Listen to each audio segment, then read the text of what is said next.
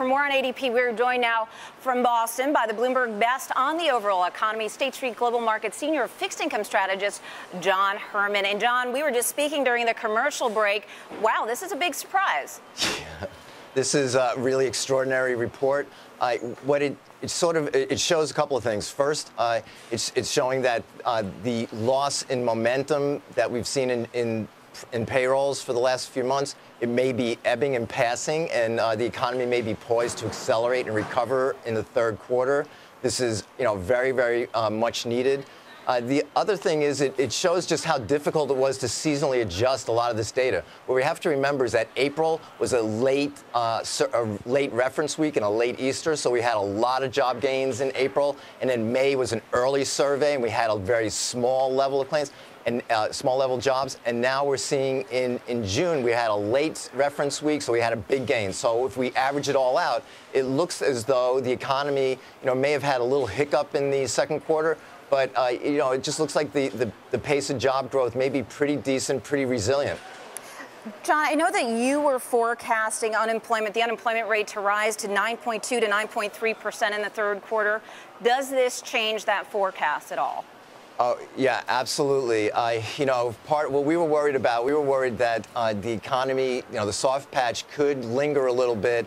And as new entrants came to the workforce, that they would be gathering jobs slowly, as some indicators were suggesting. But this report is suggesting that, in fact, as new entrants come in, recent college grads and so on, that they're actually picking up jobs, and that's a really, really good thing. And that will offset the cuts that we expect at the state and local level of government. So net, we could hover in sort of a flattish level. The unemployment rate may even dip. Economics editor Mike McKee is still online here. Mike, let me ask you a question. Are you starting to see any changes in the monthly employment numbers in terms of estimates? Those are going to keep coming in throughout the morning as the economists break down these numbers and reconsider where they are. But I'd like to ask John if this makes you reconsider what you are forecasting for tomorrow, given the fact that ADP is, not always accurate in predicting the direction of payrolls.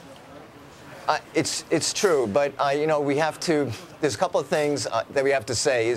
It does a reasonably good job of picking up movements, month-to-month movements in manufacturing, and we saw a very solid gain of 24,000 in manufacturing. So that's a plus, and that was way over what the consensus is right now for manufacturing, which is only 5,000.